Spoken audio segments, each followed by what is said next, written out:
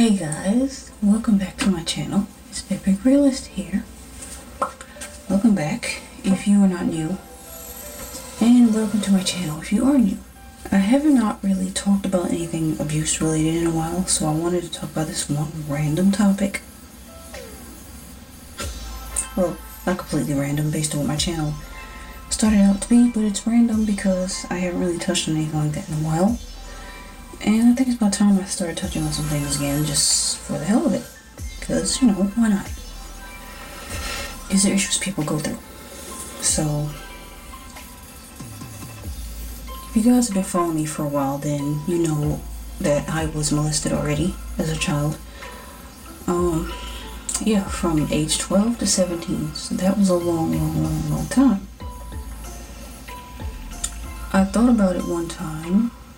Based on, I got this idea from another YouTuber who had been through something similar, but she had been raped a lot. And I think she was sold into sex slavery or something. Yeah, she was somehow sold for sex, I believe. And one day I came across her video where she said she had been raped about 600 times. I was like, oh my god, wow, that's whoa, scary. How can you even count? You know, it's wow. You put it together like that, sometimes you just don't want to know, really. You don't want to know how many times you've been abused. I mean, who really wants to know exactly the number? You'll never know the exact number unless you can definitively think of the right number, like you've actually been counting, and the times you were abused were literally there, you know, you were able to count because it wasn't that many times. It wasn't that often. If it wasn't that often, then yeah, you're lucky. You're luckier than the people who got it way more often than that. But anyway, I got this idea from her. Now, I'm not going to try to figure out how many times I was abused because, of course, it's really sad and I don't want to go too much into it. But I just wanted to talk about it a little bit. Like, I really thought about it one day. I really thought about it. And even before I saw this woman's video, I thought about how many times was I actually abused? How many times was I preyed on? It's a lot. If I add up all the times I was abused, including the grooming, the beginning of the grooming, you know, the porn magazines, the porn videos, the touching, all of that, if I count all of that, if I count the grooming along with being abused almost every night, because I can somewhat remember it was almost every night. Now, of course, some nights were skipped because, you know, things were happening and he wasn't able to do it, or he just didn't feel like doing it, he couldn't get to do it at the time, whatever the case. There were some times where it just didn't happen. So, but still, for the most part, it was at least 3 to 4 times a week where I was being preyed on by my father, my biological father, by the way. Yeah, it was a lot. So, from age 12 to 17, all those times, all that mess going on,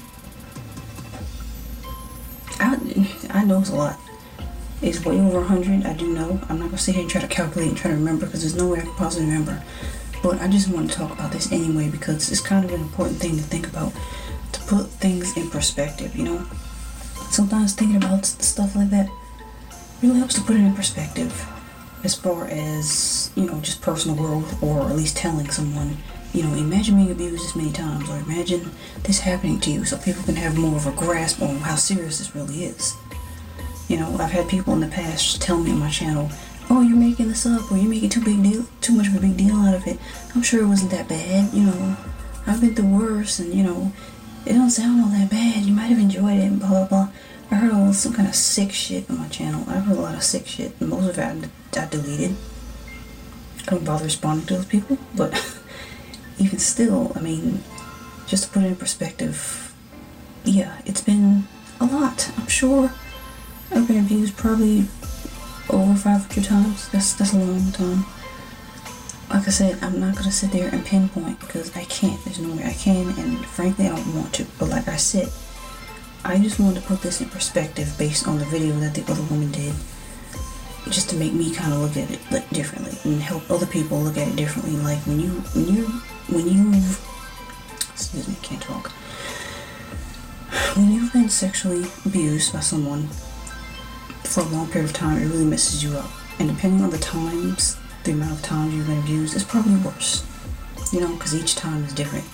Each time the situation might be a little bit different. You know, you might be a little bit more scared. You might be a little bit more anxious this time. You might have been really close to telling someone this time, but you couldn't. Or maybe each situation wasn't as bad as the next. Like maybe the perpetrator didn't choke you this time, or they didn't hit you a certain way, or, you know, they were gentler that particular time. You know, there's just things that probably stay in your head for years on end. There's things that definitely stay in my head for the most part, you know, when I think about it. But it's each situation, each abusive situation, each episode is different. And sometimes you'll be thinking different. Sometimes you'll be thinking, oh, it's not so bad. Sometimes you'll be thinking, okay, this will be over soon. Okay, when is it going to be over? Come on, let's rush this along. A lot of times I was sitting there thinking, okay, when is it going to be over? When will I be able to tell somebody? When will I be able to get this out? And as you guys know, I didn't really get my chance until I was age 17. But still, imagine all those times, all those repeated times, and those thoughts of wondering when is this going to be over? You know, when is it going to be over? How many times has this happened to me? How many times do I have to go through this? How long do I have to live with this? How long do I have to put up and endure this pain? Think about the amount of times that happens to people, you know? And yeah, it's really, really, really sad, you know, and unfortunately girls aren't the only ones who get abused. Boys do too. Just, of course, girls are more prone to it because for some reason our vaginas are like a playground to everyone. But, yeah, just think about that. It's just something to think about and put in perspective. And I always tell people, be kind to people who have been sexually abused, because you don't know what they went through. You don't know. You can't fathom. Even though there are some situations, I've met some women, or I've heard of some women who have been raped in their life once. They've been raped once. And, you know, of course they want to say, oh yeah, it was traumatizing, it messed my life up. But for some reason, you know, they go off the deep end with their life. Like they will start being promiscuous, and they go do all kind of shit that I've never even touched. You know, frankly, you can't judge them because everybody is different. People take things differently. But at the same time, it's like each abuse situation is different. You can't say, you know, oh well, you shouldn't have done that because I've been raped more than you. You can't be like that. That's just insensitive completely. Do not do that ever. But yeah, just be kind to everyone, period. Unless they're not kind to you. Just be kind to people in their abuse situations, because going through this type of stuff is tough. It really is tough, regardless of how long it lasted. You could have been abused for 2 years, it could have been 5 years, it could have been 15 years, it could have been 20. You know, just be kind, period, because that person has endured a lot. And for them to be still standing is amazing. Truly, truly amazing. You know, there are some people I've heard who have worse abuse stories than me, in my opinion. Like, they've been down hard, doggy style, raped for years and years on end by a father, a uncle, a brother, somebody, several people. Not just molested, they've been raped as well. Like, several people doing horrible stuff to them, sticking stuff inside their bodies and doing all kind of crazy ritual type of shit. Abusing them, not feeding them, locking them up in the basement. All kind of horrible stuff. I've heard some horrible stories, y'all. And I'm lucky that I didn't even go through any of that, you know. So, like I said, I just think about these things sometimes, and I'm very grateful that that it was not worse. It really could have been worse. You know, it's bad, but it could have been worse. But hey, like I said, just to keep things in perspective, I wanted to tell you guys, you know, just to think about others. Think about people who've been abused and imagine how many times they had to endure what they endured.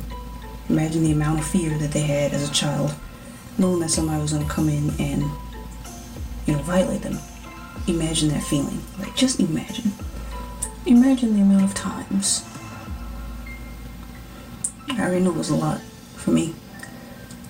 because like I said, all the grooming comes into play as well. It wasn't just the first time I was touched, it was before that. Because y'all know the grooming process. The grooming always starts. There's always a grooming process. Well, I can't say always. Majority of the time, if that person has evil intentions, the grooming process starts early. And they already know what they're doing. They're already grooming you. I mean, why else do you show your damn child a porn magazine? Come on. The grooming starts early and they're completely aware of it. You can't not be aware of it. Like, come on. That's crazy. That's like me going to show my 11-year-old daughter a porn magazine. Ain't no way in hell. But, that's just what some people do. Well, most people, most perpetrators, they purposely go out and prey on kids. They have an intention to get close to said child who's close to them. Most perpetrators are people that you know. Most people that you know pretty well. You know, it's not always a stranger or some guy down the dark alley. It's most of the time people that you know, right in your own family. Your brother, your aunt, your sister, your cousin, whoever. Just be aware of your surroundings and watch your damn kids. Please, people, don't let your kids hang around anybody in the family. Just because you think you know your Uncle Jeremy doesn't mean your child is safe around him. Just because you think you know. Don't let up. Just be careful out here, watch your kids, and be nice to people who've been abused, because you have no idea what they went through. I believe that's all I have to say right now. I hope you guys enjoyed this video. I hope you take it as some food for thought. Let me know your experiences in the comments down below. I hope you guys are doing well and staying safe with this coronavirus and healing and everything else. Hope you're using this as a period of reflection and getting to know yourself better. That's all you can do these days. Everything's shutting down again. Just do the best you can. Uplift yourself if you can. You know, take this time to learn some things, you know. Fix your life up a little bit in ways that you can while you're at home. You know, that's all you can do. And yeah, that's pretty much it. Stay safe. I hope you guys are having a great day, second, hour, month, minute, and century. Yeah. Thank you for watching.